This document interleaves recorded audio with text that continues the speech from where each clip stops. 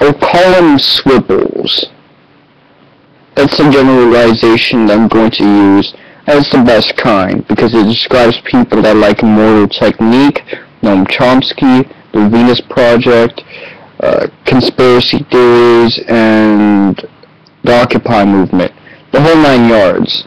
I'm calling them the SWPLs. If you don't know what that is, check out stuffwhitepeoplelike.com. There you go. Now you know what a SWPL is.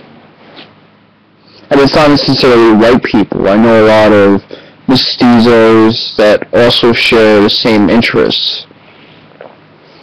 But I'm calling them SWPLs. And they all share the same problem. They all hate the media, government, and corporations. And the banks too. All 4 of these things.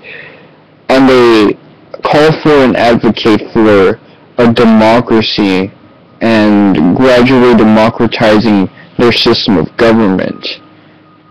However, they fail to realize that many of the problems corporations have are also problems shared with democracies. And me, I'm not one of those guys that despises democracies. I'm totally indifferent to political structures at the moment. I'm only a social guy at the moment.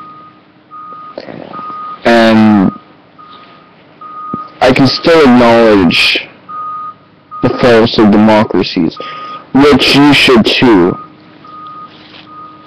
For starters, the fact that both the CEO and the president are motivated mostly by mammon. They're tied to political economy in terms of what kind of positions they'll take. They don't pursue any higher ideal. And when it comes to the political levels of nobility, there's peasants, there's the merchant class, there's the warrior class, and there's the religious class. If you're stuck on the merchant class, you're not going to be that high as a civilization. Your hierarchy is set up in a really shallow way. It's half of what it should be. And you see that now. This obsession with political economy and the gradual degradation of our culture, the fact that we're no longer communitarian. Isn't that one of the big deals of the Zeitgeist movement, or the Venus Project? The fact that we're all devoid of any value, so we're just focused on money and antisocial things. Well, you get that with a democracy too. You get a lot of these things. Secrecy, people have a problem with secrecy. Well, first off,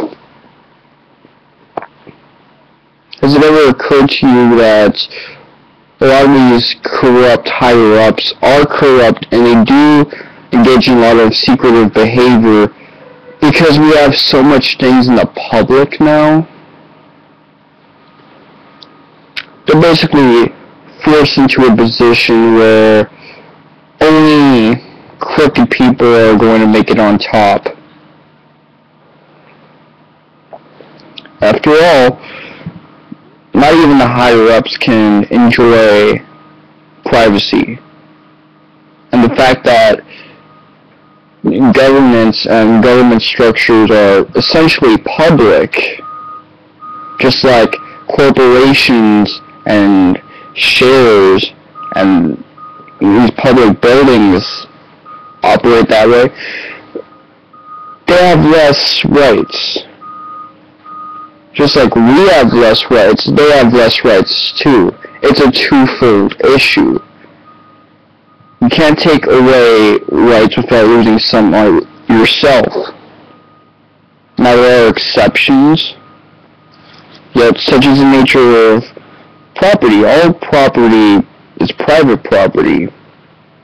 all you can really do is reduce how much people can have it,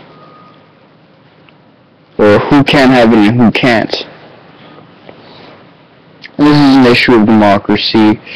The fact that, just like what happened with the Mozilla CEO, your opinions or what you advocate for can cost you having your bread. It can end your career. It can really lead to heavy thought policing. And that's what we're dealing with now.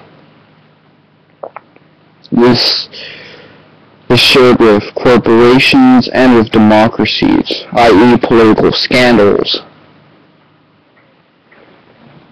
And really, if you're going to critique the corporation,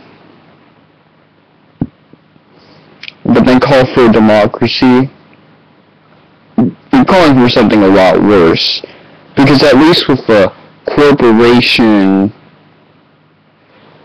your shares do count. It's not just some a la carte thing.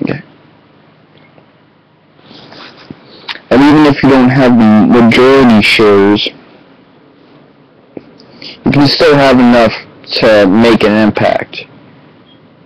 And the same can't be said for a democracy. Anyways, this is Mr. Wonka 7. I'm not a fan of this video and it hasn't even been uploaded yet.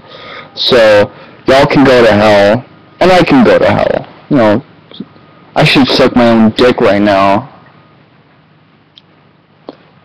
It's my fault.